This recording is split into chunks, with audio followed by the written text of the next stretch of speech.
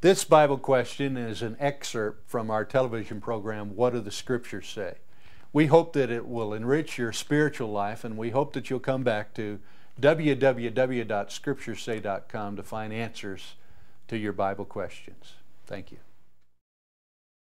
The last couple of weeks we took advantage of the opportunity to look at the suffering service and the suffering servant and all that means, or at least the important points for us to keep in mind with regard to Jesus' suffering on the cross. We go back to that scene this morning to take a look at the Gospel of Mark again, which we've been studying now for a number of months. I do appreciate your very positive input about this series. I've enjoyed it very much, and I really regret that we're coming to an end in the not too distant future of this study, because it's been very rewarding for me personally, and I know it has been for you. But as you know, as you've read ahead, the crucifixion of Christ in Mark is slightly different from the accounts in the other gospel writers.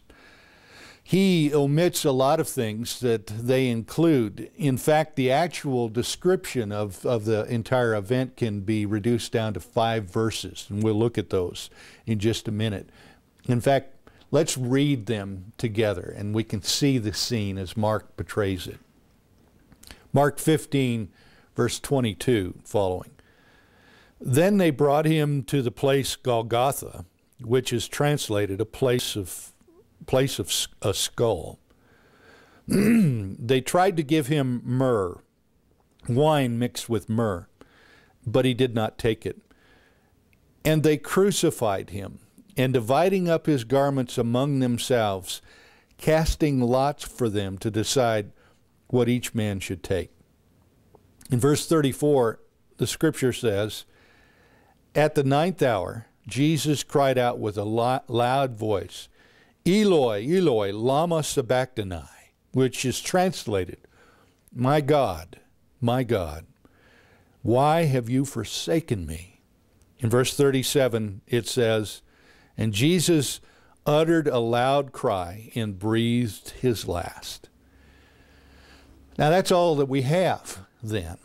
The other accounts fill in some details, and we'll look at some of those. Let me take you back to verse 22. Then they brought him to the place Golgotha, which is translated place of a skull. There's a picture of that place as it exists today that I took when I was in Israel. It looks the same today as it did nearly 2,000 years ago. From verse 37 on in Mark's gospel, the story surrounding the cross is not on Jesus, but interestingly, Mark presents to us the individuals or groups of individuals who were gathered around the cross watching the crucifixion.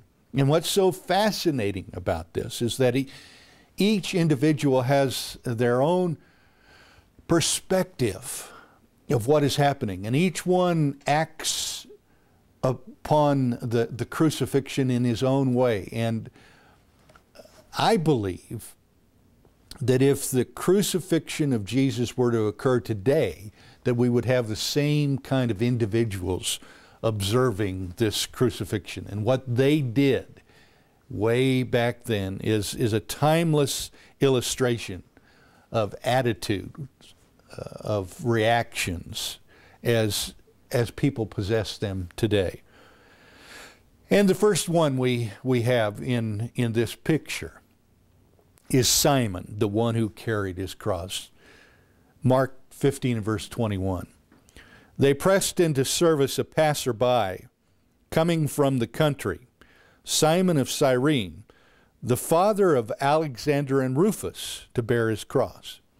Simon's our first character, and I know several weeks ago we talked in some detail about him. But let me remind you that Jesus is going from the Praetorium to Golgotha. And as he's going, after having been scourged, that wicked, torturous treatment of Jesus, which zapped his strength, he stumbles under the weight of the cross. And the Roman officials grabbed a stranger in the crowd. They looked around and here's Simon. He obviously would have been someone who looked strong enough to bear this burden. This must have been a grim day for Simon. Palestine was an occupied city, as you know, by the Romans. And the Romans could stop any citizen of Israel at any time for any reason and call him into service. And so here they are, Jesus stumbling under the cross. The one thing the Romans did not like to do was waste time going from one place to another. If he can't carry the cross, let's get somebody who can. And they just pull Simon into this service. He was from Cyrene in Africa.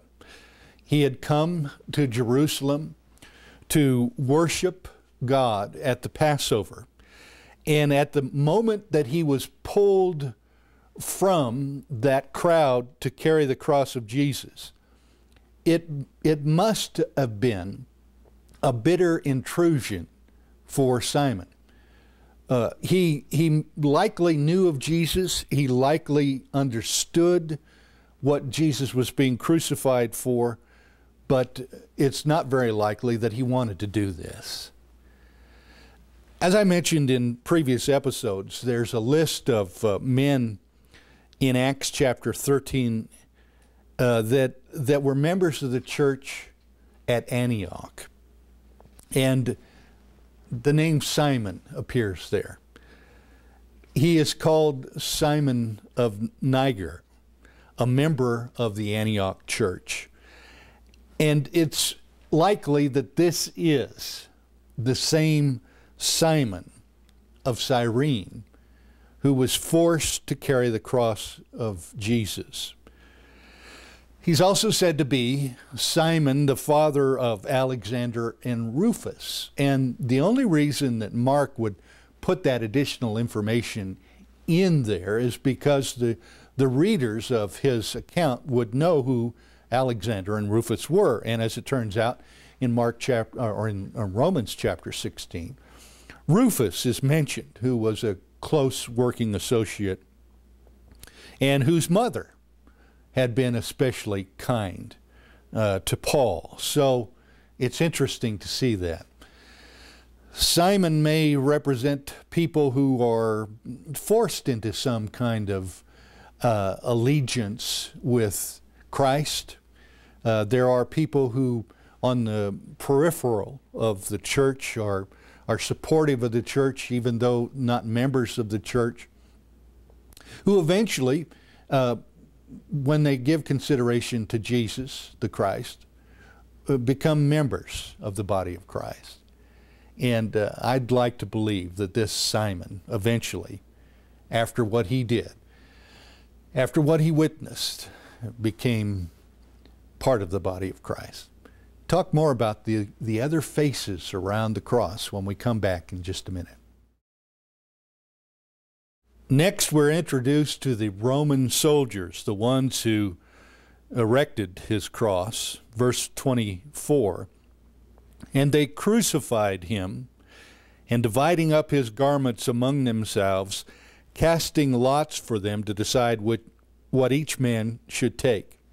Gathered around the foot of the cross then were these Roman soldiers who were in charge of his execution. And there's no doubt whatsoever that these soldiers were extremely familiar with crucifixion and executions. This was the job assigned to this particular group of men. Crucifixion was very, very common in Palestine in these days. Rome was trying very hard to send a stern message to the Jews and to all the people of Palestine about obedience to the Roman government. There were many insurrectionists who were crucified during this time. There are hundreds and hundreds of records of crucifixion during the first century. So these fellas, the lowest of the low in the Roman Empire, could think of nothing better to do after they nailed him to the cross than to play their little game as they waited to while away the hours for him to die, for life to leave him finally. And they, at the foot of the cross, then begin to gamble for Jesus' only possession, his outer garment. I think these individuals are a classic example of the calloused individuals who go through life having no interest in the cross whatsoever, showing complete indifference, who carelessly live their lives to gain whatever it is they want to gain, but who never really ever focus on the things that are important. And then there we also have the criminals who accompanied him to the cross. Verse 27 says, they crucified 2 robbers with him, one on his right and one on his left. Verse 32 says, let this Christ, the King of Israel, now come down from the cross so that we may see and believe. Those who were crucified with him were also insulting him. These 2 men who were being crucified with Jesus were arrested in their campaign of terror and violence. They had been professed revolutionaries. They were insurrectionists. And they lived by the philosophy, get all that you can, whenever you can, no matter how you have to get it, and no matter who is hurt in the process.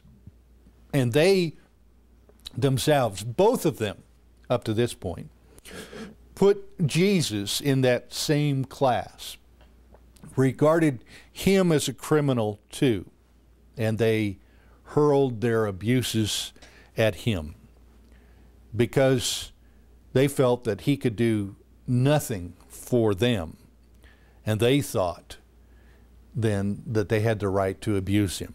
Mark doesn't tell us what happened to one of those thieves, but the other gospel writers do, and we ought to take a look at that here in Luke chapter 23. One of the criminals who were hanging there was hurling abuse at him, saying, "Are you not the Christ? Save yourself and us." But the other answered and rebuked him, said, "Do you not even fear God, since you are under the same sentence of condemnation? And indeed, we are suffering justly, for we are receiving what we deserve for our deeds. But this man has done nothing wrong." And he was saying, "Jesus, remember me when you come in your kingdom." And he said to him, "Truly I say to you, today you shall be with me in paradise." This is one of those beautiful strands that is seen in this story of the crucifixion of Christ. Just before Jesus breathes his last, one of these men has a change of heart, witnessing what's going on in the crucifixion, witnessing how Jesus, like a lamb that is led to slaughter and like a sheep that is silent before his shearers, witnessing his courage. He isn't striking out. He isn't hurling abuses back at his abusers. He's, even as he dies, leaving the impression with all who witness it that he is the Son of God. And before he dies, this criminal says, "I want to be with you in your kingdom." And Jesus says, "Today today you will be with me in paradise. We'll look at another one of the faces in the crowd when we come back in just a minute. The next face in the crowd is the group that are passing by, ridiculing the cross. Beginning in verse 29, those passing by were hurling abuse at him, wagging their heads and saying, "Ha! You who are going to destroy the temple and rebuild it in 3 days, save yourself and come down from the cross." In the same way, the chief priests also, along with the scribes, were mocking him among themselves, saying, "He saved others, he cannot save himself. Let this Christ, the King of Israel, now come down from the cross, so that we may see and believe." Those who were crucified with him were also insulting him. It's one of those disappointing aspects of human nature that people like to pick on people who are suffering. We, in our culture, do not have open executions anymore. We don't have witnesses of those things. I've done some reading about the kind of executions that occurred in this country back in the 1800s, when there would be public hangings and the crowd psychology that would exist there, and the things that people would do to those who were being executed, the things that they would say. I remember when one of the Arab leaders, Saddam, was executed. You remember seeing some of those pictures as he went to the execution. They hurled abuses at him. Well, it's unbelievable that the religious leaders in this place, you can understand, can't you, the thieves, the murderers, the insurrectionists hurling these abuses. But here you have the priests and the men who represent God in that community saying such awful things about Jesus and to Jesus, and harassing him as he's dying. They stand and have their counterpart today in those who, under the cloak of religion, insult the most sacred facets of the Christian faith.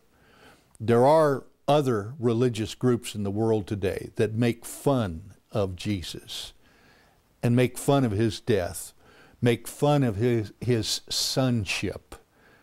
They are still on earth today, those who ridicule his cross. And then we have, and lastly this morning, we're running out of time, we have this nameless man, the one who observed the cross. He's interested in all of the proceedings here. His name isn't given to us. He's one of the bystanders there. But he enters the picture when Jesus cries out, my God, why have you forsaken me?" Look at verse 35 and 36. When some of the bystanders heard it, they began saying, "Behold, he is calling for Elijah." Someone ran up and filled a sponge with sour wine, put it on a reed, and gave it to him to drink, saying, "Let us see whether Elijah will come and take him down." The people around the cross heard him crying out, "Eloi, Eloi," and that sounded to them like Elijah. And at first glance, some have come to the conclusion that what this man was doing was benevolent.